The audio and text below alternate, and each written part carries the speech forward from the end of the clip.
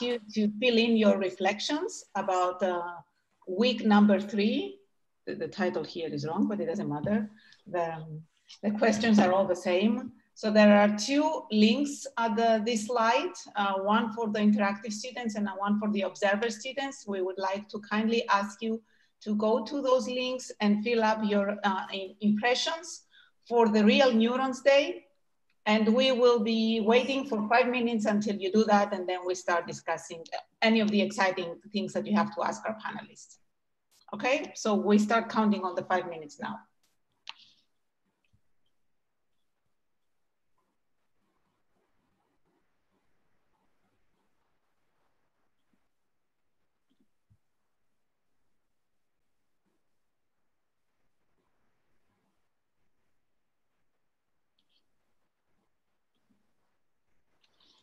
Welcome, Arvind. Welcome, Taro. Welcome, Adrienne. I think everyone is here now. So while the students are filling in their questions, it will be very nice to introduce all of us. So I will start with Rishi. Please fill in if I forget any of the important information. So Rishi Narayanan, he's a professor of molecular biophysics at the Molecular Biophysics Unit at the Indian Institute of Science. And he's working a lot on building biophysical models to study how real neurons and networks integrate information and compute. Taro, welcome Taro. Taro Toyoizumi, I hope I'm spelling this correctly. He's Good, thanks. He's a PI at the Rishikesh Institute in Japan, and he's using techniques like statistical physics and information processing to study the processes that take place in real neurons. Arvind Kumar, Arvind is a content creator for the Real Neurons Day. Thank you, Arvind. He's an associate professor at KTH in Sweden, and he's studying the dynamics of neural systems, neural networks using information processing theory, statistical mechanics, probability theory, graph theory, and many other difficult things that are very hard for me to understand. And I'm sure he will explain if we have questions. Then we have Adrienne Fairhall from the US. She's a professor of physiology and biophysics at the University of Washington. And Adrienne is in fact also the director of the computational neuroscience program at the University of Washington, and a number of other things in her title that were a bit too long to discuss. So maybe she will tell us more about it. She's studying the dynamics of neural computations with a lot of interesting theoretical techniques. And finally, Eric DeWitt. He's a postdoc at Champalimau. He has his own team, and he's studying using computational tools to understand behavior, and especially with respect to learning and decision making. And he will talk to us about any questions related to these issues. So welcome everyone. And we are ready to start with your questions if you're done with answering your reflections, putting in your reflections for the day. Please remember to use the Q&A button.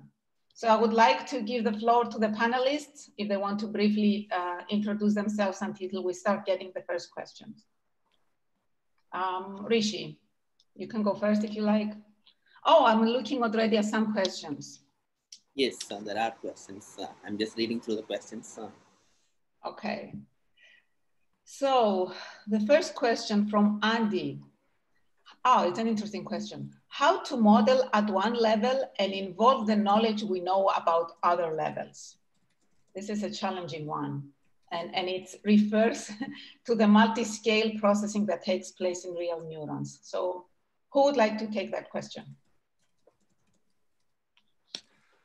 If no one else wants to, I think just because I'm also one of the organizers of NMA, and one of the things we've been very interested in is trying to frame how we use models. And so we've talked a little bit at the beginning of the course about what models, how models, and why models. And we also talked a little bit about these ideas of the Marian levels, so computation, algorithm, and implementation. But there's another way of thinking about levels of models that actually I've worked with Arvind and Rishi on summer school in India, and I used to work on one in China. And one of the things we like to try to help people think about is how we go from different just levels of description. So individual neurons are obviously very important, but we can't use those same models to describe the whole brain. And so we have to start thinking about the relationships between what we understand about, say, how a single neuron works, and how a population of neuron works. And one of the things we need to do is simplify as we go through those stages. And that was one of the things that we sort of tried to emphasize, is these conceptual relationships. So I think that not just at the level of whether you're thinking about the abstract computations versus, say, an algorithm or an implementation, it's also important to think about how do we actually map back and forth between a model of, say, how synapse is working, which actually a colleague has worked with Richie and Arvind, Upinda Baller, has worked on, looking at that from the dynamics of individual calcium molecules, right? And that isn't something that we could scale up to a whole brain. So here we've been using a particular abstraction, primarily the leaky integrated fire neuron. And that is a level of description, right? It's a level of abstraction, but we can choose any level of abstraction that's appropriate for our scientific question. And I think that's something that's really powerful to think about. You don't have to include all of the details, but you have to think about which details you want to include. And by doing so, you're sort of saying, this is the right level for us to think about for this particular kind of question. So here, there's some kinds of questions that you could look at using the kinds of models you use today. But a classic example is that we can take the Hodgkin-Huxley model, which was, I think, mentioned earlier in the course, and reduce it to something like the leaky integrated fire neuron. And by doing that, what we've done is we've discarded some things that are real, they're true. I like to say, this is, the first day we got real. Up until this point, we haven't been very close to the biology. But by discarding some of those things, it gave us the power of being able to think about networks, or about how, spike timing dependent plasticity worked, because we could focus on these things at a larger scale. And we could do that again and again until we got up to thinking about, mass neural models, for example, that would describe hundreds of neurons in some statistical average way. So I don't know whether that was completely what the student was thinking about, but I think that you always want to think about whether the level of abstraction you're using, what you're keeping and what you're discarding, is appropriate for the kinds of questions you're interested in investigating. Excellent. Thank you, Eric. The second question, I think, is kind of related and already answered by Eric, which is how to incorporate biological models with more abstract models that we touched on last week. So I think that was partially answered in this discussion. Okay, that's another interesting one. Why don't we apply the model of real neuron to models like deep learning? What are the most important issues that stop us from doing that? Who would like to take that? Adrienne? Yeah, I'm not sure that there are reasons not to do it. It just hasn't been the first port of call, right? So when people build neural networks, historically, they've used very simplified models. But I think that we are at a point where that, that goal of incorporating some of the computations that we've seen in real neurons into deep networks, or at least, maybe not deep networks, but, various kind of artificial neural networks, is very much a frontier of current research. There was a nice paper that one of our former postdocs, Guillaume Lejoie, just put out, where he incorporated biophysical type adaptation into individual neurons and showed that gave you a network that has, that's more rapidly able to learn, for example. And so I think that's an extremely exciting and cool new direction that, that I think really comes back very nicely to how Eric laid out kind of the goals that we have in computational neuroscience, that what, in my lab, the kinds of approaches that we've taken have been to sort of start to add in biological detail and try and see if we can find simplified ways of understanding how that biological detail creates computational motifs. And at the same time, one can come from the network perspective and ask, well, how do I incorporate those computational motifs into a neural network?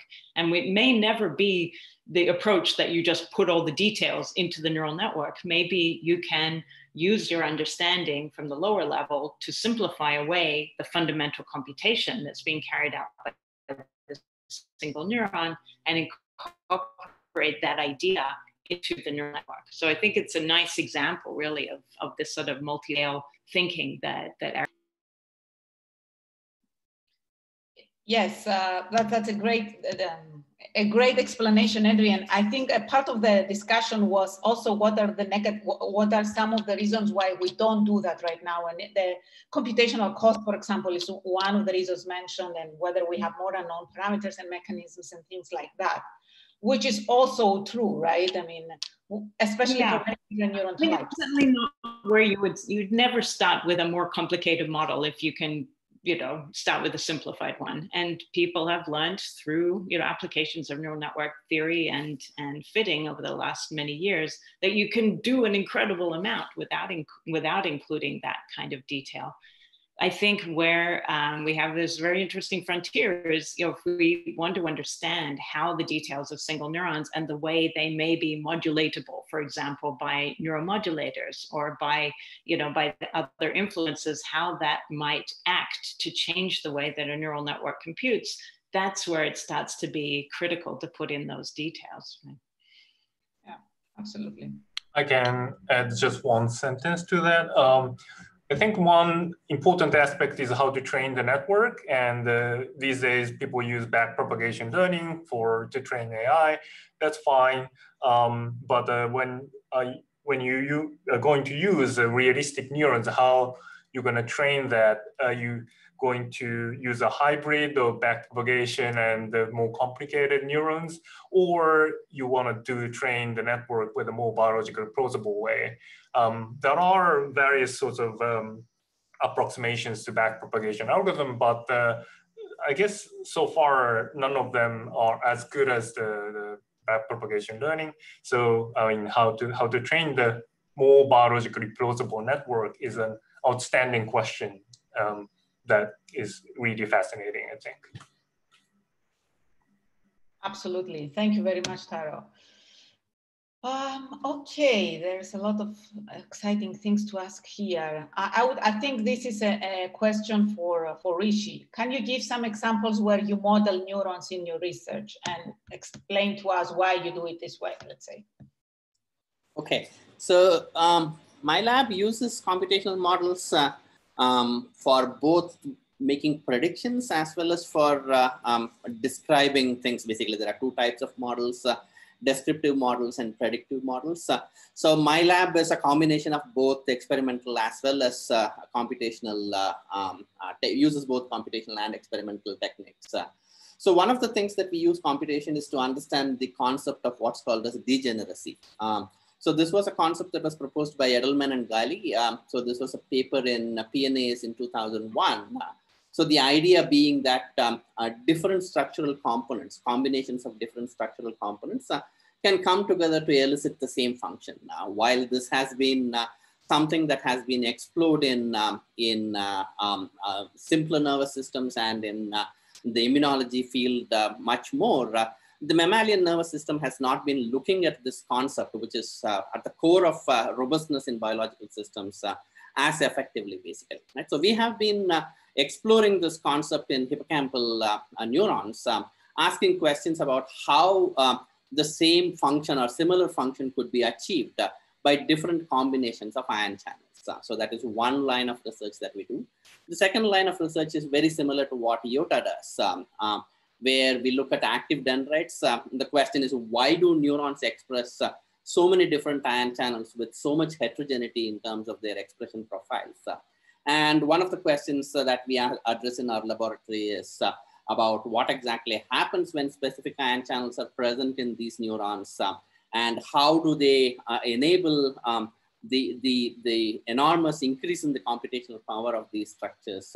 What happens when these ion channels change in response to activity patterns, and how does it enable neurons to store memory, not just through changes in synaptic strength, but also because of changes in these ion channel properties and their densities, basically, right? So I mean, it's a combined, as I said, electrophysiological and computational technique. Without taking too much time, I hope that answers broadly the questions. I can go into the individual details, but that will take a long time. Oh, thank you, Rishi. I think let's leave the details for the end if we have more time. And the next, I think it's a more technical one that is should be addressed to Arvind, if I may. When one computes functional connectivity at the cellular level with calcium imaging, for example, one uses calcium transient correlation threshold to identify such functional connectivity. How could the content of tutorial 2 help us define more detailed rules for functional connectivity? There are many different ways. What is the best one to address this problem essentially, and how can we capitalize on the content of tutorial 2 to do so? Arvind, would you like?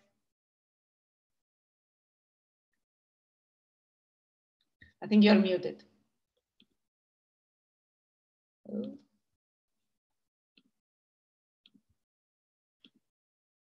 I think you are still muted. Can you unmute? Yes. Is this okay now? Okay. I really don't know how to take this question because functional connectivity is correlation one way or the other. There's no other definition of functional connectivity, whether you use cross-correlation measurement, whether you use some other distribution-based measures like mutual information or transfer entropy and whatnot. The purpose of tutorial 2 when you're looking into correlations is to highlight the fact that how input correlations go to the output, meaning how neurons' integrative properties influence it. That's the purpose of the tutorial. So we didn't really go into what it means to calculate cross-correlograms, how to correct for all various problems that arise in measurement of correlations. So I really don't know if tutorial 2 will help you what functional connectivity is, but what it will help you is that where it might come from if it is there.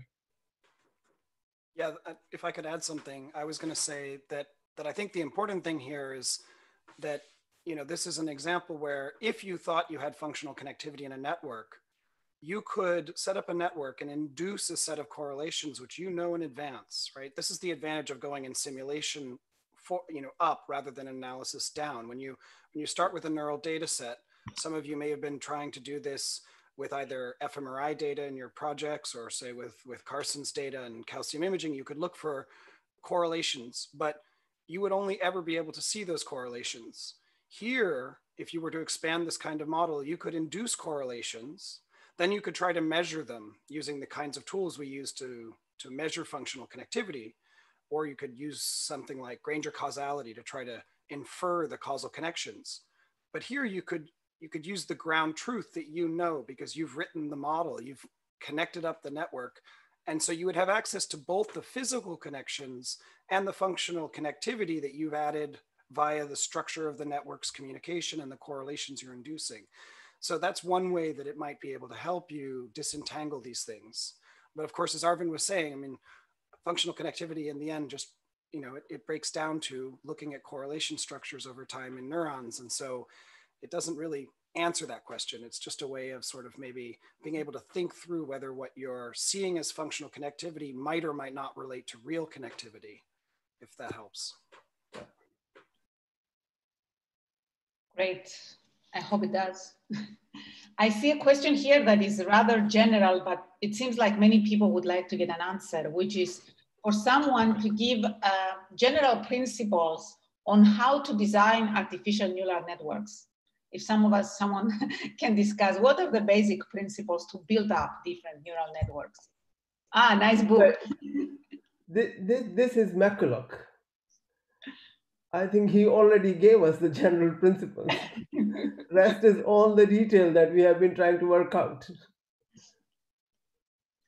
You should give those people who aren't yet familiar a little bit more detail.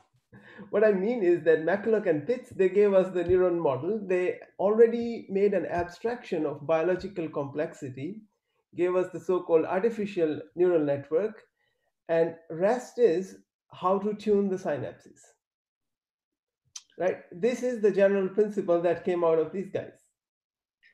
Right, but there's been some time since then, right? 50 years or more, 60 years by now. So we must have some improvements on those basic principles, right? What are those? I really don't see any big change. I think we are still in the same paradigm. Okay, someone is asking on the chat, what is the name of the book? It's a book about McCulloch, actually. Yeah, I mean, I think one thing that I would recommend for all students to do is, and you can even start on like the Wikipedia page for neural networks, is to look back through the history of the big moments in neural networks, right? We had, you know, some basic insights into neurons starting at the turn of the last century. And it took about 50 years before someone came up with a pretty simple mathematical model that allowed us to think about a network. And these were the most simple models you could possibly imagine, simply a neuron that's a 1 or a 0. And the connections were what we looked at. And in some ways, I think the history since then has been going in kind of two parallel directions. One is, how do you use those kinds of very simple models, but build really big networks that can do interesting things? And, you know, there was a big birth of this in the 80s when, you know, backpropagation, the idea of using gradient descent to train networks allowed you to train multi-layer networks and to train the networks to do more exciting things. But the neurons themselves were just simply now sigmoidally activated real numbered units. They were not much more biological, but they were at least capable of using this new approach to train complicated networks. And then on the other side, you had, you know, Hodgkin and Huxley writing down biophysical models and other people working on biophysical models. And that has grown up into, you know, being able to model active dendrites and to be able to model all of the complicated processes we think are going on in real neurons. But that's been largely an independent research project in some sense. And as was pointed out, you know, the connection between this thing we've been using since the 80s to train networks, gradient descent in various forms, and what we think is going on in the biological neurons, there's still a disconnection there. We don't really have any fundamental insight yet beyond that we believe something like, you know, heavy in synaptic plasticity we can model at the synaptic level biologically. And we have this gradient descent that allows us to train networks to do amazing things like automatically help us translate the audio into text in your YouTube videos. But these have not yet been brought together very many times in sort of deep ways. But I guess it's sort of at both levels, there's been an interaction between, as you know, Rishi's lab works on, like connecting biological work and experimental work with computational models. And that's sort of, I do decision making. And the reason I got interested in decision making is I use reinforcement learning models.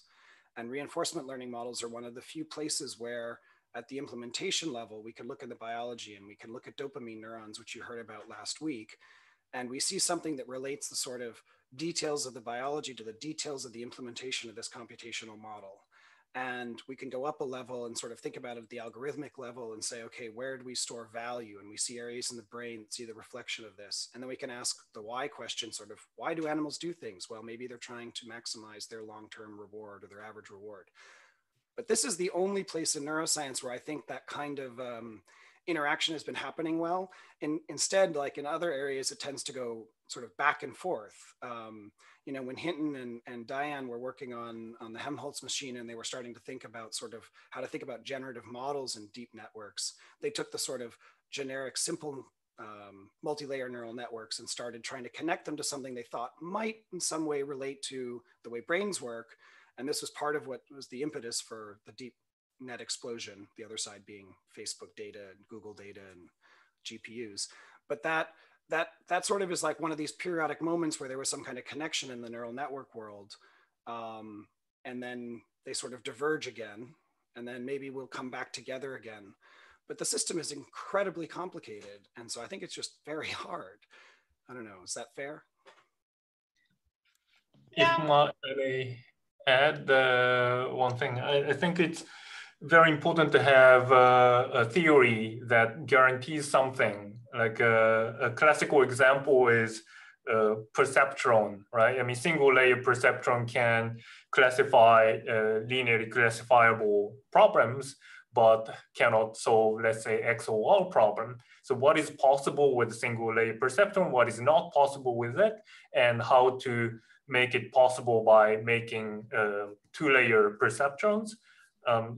That kind of theory helps to understand the principle, what is computable with the networks. Now, I mean, we are talking about more realistic neurons with biological elements. And it would be nice to have an analog of that with more biologically plausible neuron.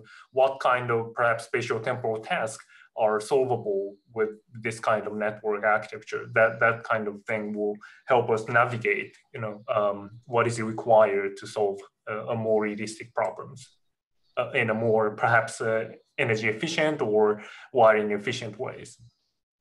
Right, and if I can add to that, we've seen in the last few years a lot of people trying to figure out what is it in the brain that helps us solve problems using the very limited resources that we have in a small skull compared to a supercomputer system that consumes a lot of energy. And people have been looking at both the architecture of neural systems that are dedicated to solving particular tasks, let's say the cerebellum or the motor cortex or the hippocampus, which is doing associative memory. So the architecture is one important thing. And the other important thing is the plasticity rules, which we haven't really explored in the past. We were looking mostly at gradient-based methods, but the brain is doing a variety of other things. And maybe the advantages are not obvious from the beginning, but it's definitely worth looking into this and coming up with ways that may provide benefits to the traditional neural network architectures.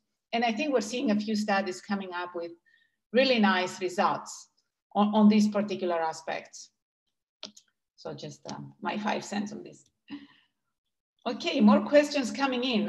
One that I find really exciting is if we get the connections between all neurons, let's say the C. elegans, and a general model of a single neuron, how far can we get to understand the brain? Who wants to take up this challenging question? I will start, but I think everyone else might chip in. So, I mean, one sort of slight flaw in the setup of the question is that all the neurons in C. elegans behave somewhat differently. And so it won't be, unfortunately, as though you could just model out a cortical neuron. Even that's the wrong way to say it, right? Because there are many different types of cortical neurons, and they probably all have slightly different computational structures. So I think we are still a fair way from being able to even simulate C. elegans, although that's a very active area of research, because each individual neuron has somewhat different dynamical behavior. And as Kari Bagman and others, Yves Mader and others have pointed out repeatedly, even knowing the connections and knowing the dynamics of a neuron in a particular state doesn't mean that you know what they do when there's neurotransmitters released or neuromodulators or neuropeptides that then affect the dynamics of those single neurons. And so it's a very important step to have a connectome. And in fact, one can do amazing things actually, where you can make a neural network that's set up to have a comparable set of connections, and you can derive modes of dynamics of that network and show that they are approximately related to what worms do. But understanding exactly why the worm has the dynamics that it does is another question. Again, this sort of came up in the responses in the chat to the last question. What is your question exactly? If it is, how much can I predict of the dynamics of the network from knowing the connectome? That's an answerable question. If it is, why does the worm have this particular neuron, and why does it have the behavior that it does? What computational power does that neuron add to the network? That's a completely different question and requires sort of diving down into the biological detail. And so one can ask questions at many different scales and many different levels, and one can reach conclusions to questions if you frame them appropriately. I think the question of, do I understand the brain, is one that has many, many layers. And there are ways in which I do think we can understand the brain, but it won't mean that you understand everything about the brain. And someone will always be able to pose you a question that your current level of understanding does not address. And so that's where these additional layers and layers and layers of biology need to be, or eventually will need to be, unraveled. Others want to take that? I want to say something here. I just hate this question whether I will understand the brain or not. I mean, this to me reminds of Douglas Adams. And answer is, of course, we know the answer then. I think we should ask question in a more educated way now that we know a lot more about the brain. So we can very easily pose good questions and possibly answer them if we ask them at the component level. Like, what does this component of the brain is doing? Like, what is neuromodulators doing, and things like that. Those questions make sense. This question doesn't make sense, that whether we will understand the C. elegans brain. No, we don't. C. elegans itself doesn't understand its brain. Other thing is that the connectome, I think it's an important piece of the neural circuitry that we need to know. I mean, what else is the brain if it's not a network? But we should not forget that connectome is not a fixed entity. It changes, not just with plasticity. Adrienne mentioned about peptides and other neuromodulators. It just keeps changing. So it's not one connectome. So we will not go very far, but of course we will go to the extent that we can predict some behavior of the animal if you stimulated some neurons. That I'm pretty sure we will go up to that. Perhaps you should check the Open Worm project. I think they are making really good progress on this. Yeah, and I just wanted to add one small thing, which is when we think about what we've measured and how we can use that in a model. So, you know, as an experimentalist, you go in and you measure the connectome. What that means is you have some connection on or off, or maybe probability in some sense, if you're very lucky, between two neurons. But as Adrienne pointed out, there's a lot of other stuff going on. There's not just the external stuff to those neurons, like neuromodulators and peptides, but there's the genetic state of the neuron. What genes are methylated? What are the things that are being produced in that neuron? And unfortunately, that is an enormously complicated system. If you think about the computational models we have of a gene regulatory network, it's a Turing complete system. That means it's functionally able to do anything we could possibly imagine. And so unless you've also captured the whole state of that neuron, you don't necessarily know how it's going to react, what that node is going to do in the network. And so you're in a situation where you can kind of always ask for more detail, and you always want more information as a neuroscientist. I mean, I assume everybody here, we're never satisfied that we have enough to work with our models or to try to answer a question. But just having that data isn't necessarily going to answer the question for you, right? It's a helpful part of a tool. So having the connectome may allow you to add or eliminate various possible hypotheses, but it won't by itself actually solve the problem for you. It isn't going to be the answer. Adrienne, do you want to describe a little bit more about Eve's work that showed that even in this really simple network where, like C. elegans, you know the connections between all the neurons, that in fact it's more complicated when you look at it? Because I think that's such a telling story of this problem. Right. Yeah. And there's a wonderful literature about that these guys might distribute to you. But Eve Mader worked extensively and continues to work extensively on the crab stomatogastric ganglion. And there you have a very small number of neurons, the number of which I forget, maybe it's 4 or something, so tiny number of neurons. And one knows the connections between them. But she and her initial goal, Eve is a biologist, and she started out many, many years ago with the belief that many of us would come in, that if we just knew the parameters of the underlying, ion channels and the connections between the neurons, that would be enough to specify what that ganglion should do, right? And what the dynamics of the network should do, because it's pretty simple. It's not too many neurons. And if you should be able to do it anywhere, you should be able to do it with a small number of neurons. And what she found was that you could set many, many different solutions to those parameters, and you would get, the network would work in a similar way. And you can explore an enormous range of parameter space and find that there are regions in which it behaves in a certain way that's very similar to real life. And those regions aren't even next to each other, right? There's kind of patches of regions of parameter space that all give a very similar response. And so she ended up feeling that asking about the exact values of parameters of real neurons is kind of a meaningless exercise, that is not the right question to be asking, that one really needs to kind of zoom out and ask more about, so what is the computational range of such a structure of a network?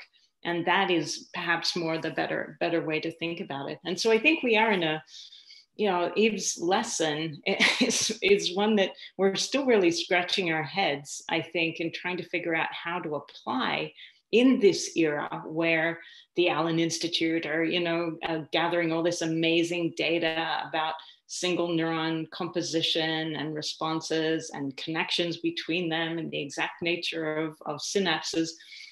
What is the next step with all that data if we go back to even as simple a network as the crab somatogastric ganglion, and we realize that there is a wide range of parameter space that all leads to similar results, and that you can very easily walk off that parameter space with even a very small change in parameters and get something completely different.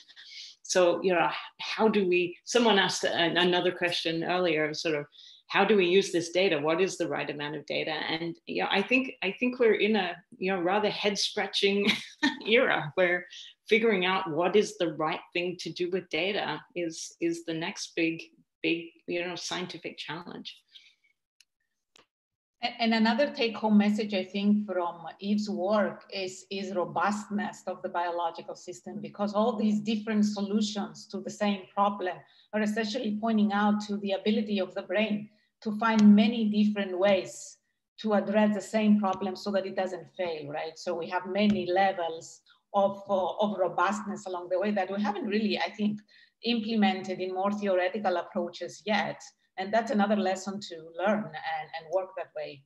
So it's not just that too many details are not so important, but it's another way to ensure the robustness of the system. That'll be my take.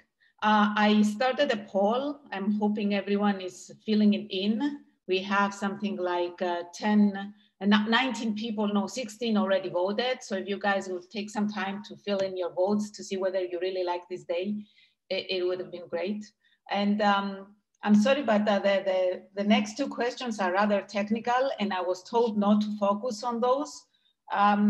We can still take a couple because we have time, but we would love to see more general questions about the principles of biological neurons, what you liked, what you didn't like, what you would like to see more. So feel free to ask more general questions. And until then, I will take one of the technical ones. In tutorial 2, bonus 2, and sample response was introduced. So I'm wondering whether we can apply this idea to the explanation of behaviors for population neurons. For example, explain the frequency and the phase coupling of signals in EEG. Who would like to take this more technical, let's say, question? I can take that. So yes, this is exactly what we do when we try to model local field potentials or EEG, that you try to create a coarse-grained version of the population. You will do this tomorrow when you will work with rate models. That's where you will get to see the average response of a network. And very briefly, we will touch upon oscillations. And those are basically the models of oscillatory activity or phase coupling between different brain regions. Yeah, so this is basically what we do. Yeah. Excellent. Thank you, Arvind. I have a question for you, no, for the attendees actually, and it would be nice to hear some comments on the chat. In my outro, I introduced the dendrites, and this is something that is, something that you don't see in the Neuromage Academy, but also in generally in theoretical models. People tend to leave them out because of their high complexity most of the time. So I would like to hear from the attendees whether you thought it was useful to learn about what dendrites do. It would be nice to get some answers from you guys. So type in. And if anyone wants to come live, that would also be great. Can I ask you a question about that, Adrienne? So because I've had this discussion sometimes with Michael Hauser, who's very interested in experimentally exploring the active properties of dendrites and working with computational models of them. And there's this beautiful complexity. And we've seen now that there's like lots of computational properties. In fact, one of the ways to model a single pyramidal neuron is basically as a big deep network. I mean, I'm maybe being a little bit little bit of an exaggeration, but it has the same properties. You have these active components in the dendrites that can do nonlinear changes to the inputs, and you know, you're summing across thousands of inputs. It's basically a neural network of the kind that's like those simpler ones we were using from McCullin-Pitts or you know, classic multi-layer networks from the 80s. And so here's a question. I have no idea what the answer is. That could all be done to try to make that neuron, when it's operating in a network, operate in a stable, coherent way for the rest of the neurons downstream so they can decode information. Or we could have just taken our already really hard and complex problem and exploded it, you know, by 10,000 times. And I'm, I guess maybe channeling a little bit about, you know, what you were saying about Eve. Actually, I guess this question could be for anybody. I mean, all of you. I don't know what the answer to this is. But you know, thinking about what you were saying about Eve, like, should we think about maybe that these active dendrites are part of a deep computational thing, or should we think that maybe we have to look for these larger global patterns and maybe it's all being done for some actual simplification reason? And yeah, I don't know what the answer is, but. Yeah, it's a great question that I also don't know what the answer is. Probably Yiota is the right person to address that. You know, I think that we are, I love the kinds of work that Yiota does, and that, you know, all of us are trying to contribute to, is revealing the power, right, of the underlying biology and how it can add complex computation that's way beyond what we're using in neural network models for our individual elements. But does that mean that we really should be thinking about biological networks as having this explosion, or are those things sort of concerted, like, you know, the idea of synaptic scaling, for example, you know, that it's providing some kind of adjustment to kind of get rid of all of the very difficult issues about spatial distribution of inputs across a network. So Yiota, what would you say to that? Well, of course, since I am a dendrites person, I would like to give them more credit, right? But yeah, I have to say, even in our work, the main advantages that we found so far that the dendrites provide to neurons or circuits are primarily resource savings. So the ability to solve the same task with using fewer resources. So it is highly likely that dendrites are an evolutionary, let's say, advantage of the brain because of the limited scale and the low energy that it has to operate on, to allow the system to solve the same problems with using fewer neurons, doing it faster, compartmentalizing, let's say, the computations locally so that you have more power to do more of them and things like that. And in that sense, you can think of them as deep neural nets and replace them with deep. They may not even be that deep, right? They may only be 2-layer or 3-layer ones, but still the analogy of a deep neural network, let's say, and replace them in a system with such an abstraction. I'm not 100% sure. Definitely that is one possibility. The other possibility is that they are used to isolate also the plasticity within different compartments and in different ways. And this may be a smarter, let's say, computation that we haven't explored yet in artificial neural networks. I mean, personally, I don't know the answer, but this is something exciting to look at in the years to come. There's definitely worth looking into. I have a question here. So I keep hearing this, that we can reduce a neuron to a multi-layer network, ANN type, for instance. But how trainable is that? Because I don't think a multi-layer network is any useful if it can't be trained, right? So why wouldn't it be able to be trained? No. We are talking about, let's start with the idea that we can take distal dendrite as one compartment, then the middle one as another compartment, and then the third compartment of soma. So if we think of this as layers, or if we take your work where you try to say that, or actually showed it, that dendrites and the neurons, you can take it as a 2-layer network. Mm-hmm. But then wouldn't it be necessary to be able to train the connections between the 2 layers? But this is something that is done in the brain, right? I mean, what is the physical correlate of that? I mean, there are no real synapses, so to say, there, right? But you have intrinsic plasticity. So you change the coupling between the dendrites and the soma. We know that. So this is one way to train these connections. You so also have, there is one single weight between the 2 layers, then, or? There is one what? One weight that couples the one. No, there are multiple weights. One weight for each dendrite. It depends on the level of reduction that you want to do, right? In our model, each dendrite had its own weight. If you want to model the entire tuft as one thing, then there will be just one weight. So it depends on the level of reduction. But there are ways to modify these connections evident in the real brain, right? I mean, Arvind, one way of thinking about it, right, is you either can have a synapse which does filtering, right, and changes the effective transfer, or you could change the transfer function itself, that you know is the integration and passing on in the network. And we know that we can insert and remove ion channels from a dendritic compartment due to changes in activity. Mm-hmm. So we can basically amplify or reduce, you know, the information that's being passed along from that compartment, or maybe it's nonlinearities by doing something that's not a synapse. But you know, I mean, biology has so many tools at its disposal to try to solve these problems. I guess my take would be, I'm sure it could do it until we've really demonstrated that it can't. No, I think Rishi, Rishi that's a very nice point, because he worked on it.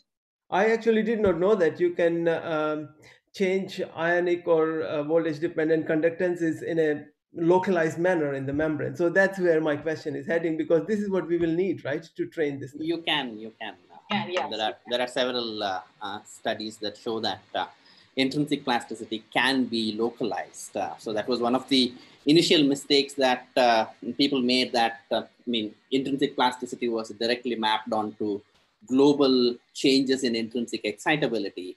But in today's world, where you can actually record from dendrites and look at the plasticity across the entire scale, it is now known that it can be localized to one particular dendritic segment or one particular dendritic branch without affecting any other branches actually. And that improves the computational power associated with learning much more than what you would get with just synaptic plasticity. So the bottom line is, synaptic plasticity is not the only show in town.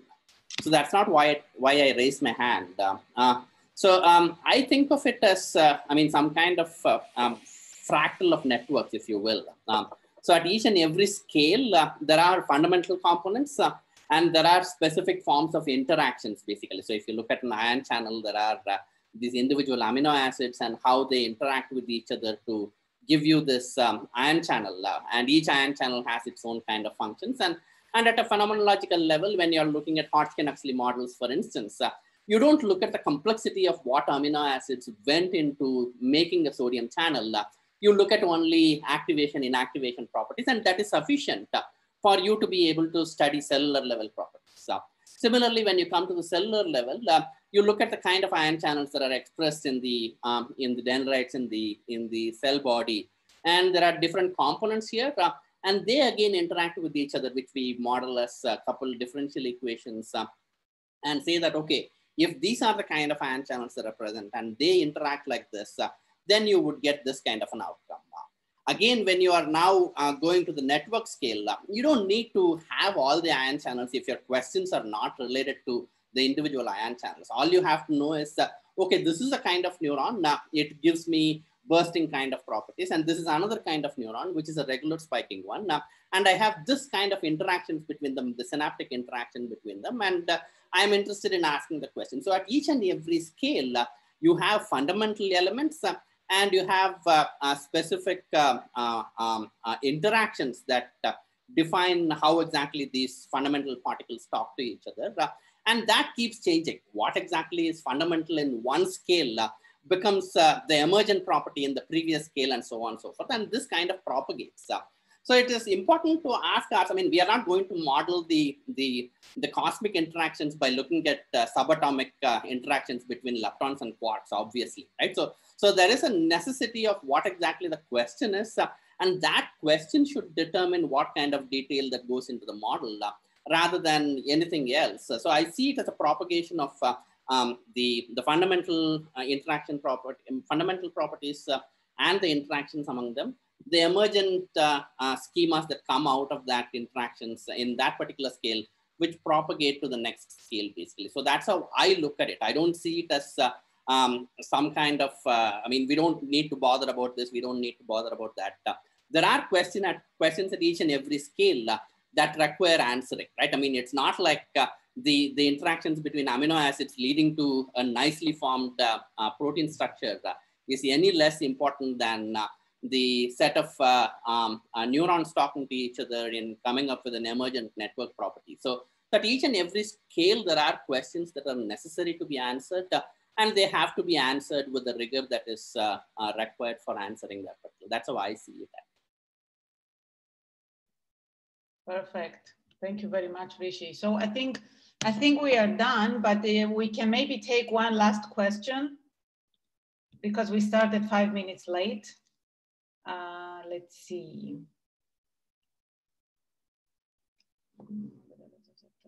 Okay, maybe the last one.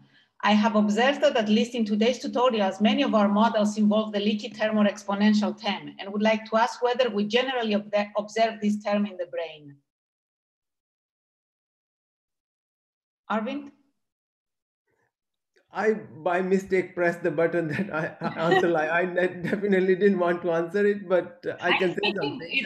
I mean, one can straightforwardly say that any neuron, if you start from the very simplest model of a neuron, it's a passive membrane, right? And that's what gives you the exponential term. And then you dress that up with all kinds of stuff like ion channels that give you excitability. And so the very simplest model just assumes that it's just the passive membrane. There's no channels in it at all. And when you hit thresholds, then you spike, right? In real life, it's the interesting nonlinear dynamics of ion channels that cause that to happen, but you never get away from there being that underlying passive membrane property. What nonlinearity does is it can change the effective time constant of the passive membrane depending on the state of the ion channel. But that's where that comes from. So yes, it's definitely seen in the brain, right? It's a very fundamental principle of how a cell is built, that it has a passive membrane, and that's gonna get influenced by the nonlinearities of ion channels.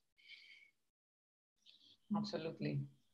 I just want to remind the people that the poll is running for another minute. We have 32 out of 41 already voted, so it would be nice to get everyone. This is important for the organizers to know how to change the material for the next the Neuromatch Academy. So far, I'm the only one that can see the results. And it seems that the people were not thrilled with the real neurons. They don't find the details too important, I guess. But let's wait a few more minutes, a couple of more minutes to see whether this view will change. So those of you who really liked real neurons and dendrites, cast your votes. I think they were wrongly primed with the previous 2 weeks. Yeah, I think so. So we should have started with this day. Exactly. Well, I think, talking about the complex thing, it's not fair to just focus on spiking generation. I mean, just for spiking generation, we could simplify it. But as you said, the plasticity is important. Different amino acids, genes interact. There is immune responses, etc. Things are happening at very different scales, and what's optimal or what's useful there is non-trivial. We have to take into consideration a variety of scales. So. Yeah, that's a very good point, indeed. Maybe I want to be. Sorry. I was just going to say, I think one of the things that one of the reasons to go back and look at the history of neural networks and what's led to the modern deep neural networks, which are doing these amazing things that get a lot of us really excited, and especially a lot of students really excited, is to see how almost all of the big leaps forward have been by going back and thinking about the neurobiology or sometimes the behavior of systems. And then they do really clever things with those insights, and the engineering moves forward and the power of computational machinery moves forward, and it allows us to scale those up. But then often what happens is, there's some limit to how far you can drive those sort of purely, let's call them machine learning approaches. Because of course, the brain has had millions of years to optimize. This was being answered by Yiota and Adrienne about the dendritic compartment. Maybe this is a system that allows us to subcompartmentalize a computation in a way that's incredibly clever. And if we don't add this to our deep nets, they will never be as intelligent as we are. I mean, we don't know the answer to that. But my bet is, because evolution has given the brain a lot of tools that have been refined over a lot of time to do things, basically to be energy efficient and computationally efficient, it means that there's probably a lot more insights to come from really actually thinking about and understanding these biological details. So you shouldn't get, you should think that this day was fun, even if it doesn't seem to help you identify a cat or a dog from a photo on the internet.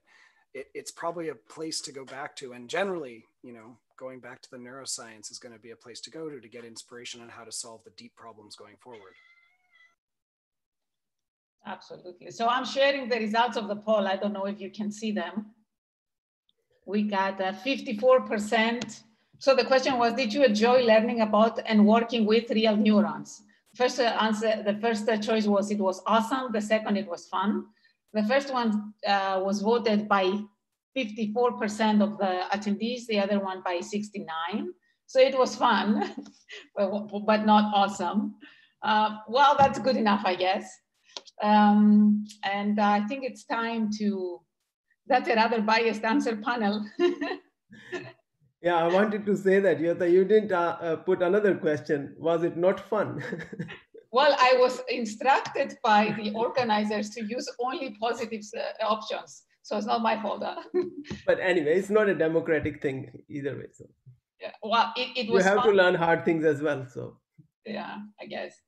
But I think I do, before we all sign out, I do worry sometimes that neuroscience is going too much in a direction of just make a neural network that does the thing that the brain does, and that's going to mean that you understand the brain. It's just not true. The brain is a piece of biology. There's so much we don't understand about biology. And if we want to be able to interact with biology, to do things with actual brains, to solve problems that arise in actual brains, we do really have to understand the biology too. And it's not just it's beautiful and it's fun and it's amazingly complex and intriguing. So there's an awful lot to do without having to worry about that. But you really, we're nowhere near the beginning, I think, of understanding true brains from the biological side. So there's lots of work to do remaining. And I hope that you don't go away from the course feeling that things are kind of all nailed down because you can fit a deep neural network. That's just not true about understanding the brain, even though we didn't want to use that phrase. I'm sorry for that. No, but anyway, it all depends on your current research project and what you're really interested in, right? That for some people, it's really amazing to understand what the brain does. For others, it's just a tool to move on to a different subject. So it's also a rather, let's say, biased question. Right. But also, I think if you want to make a research career, this is where the open questions are. There are so many aspects of biology. We still don't know how many of those are relevant for computation and how much is just housekeeping of the biological part of the brain, right? And here there are so many questions that you can ask and answer and make a name for yourself. So I think research-wise, this is perhaps a very fertile area. Absolutely, absolutely. And intellectually more satisfying because these are real questions and you'll have to find real answers rather than making up your own questions and answering them. Well, great. I think this was a very cool session. I hope people enjoyed it. I certainly did. I don't know if you guys want to say something before we close, feel free. No? Okay. So then I would like to thank all the panelists and all the attendees for their excellent questions, for the discussion, and wish you a lovely day. And thank you for being here. Thanks. And thanks everyone for great questions. Yeah, thanks all. Yeah, thanks for moderating it. Thank you, everybody. Bye-bye.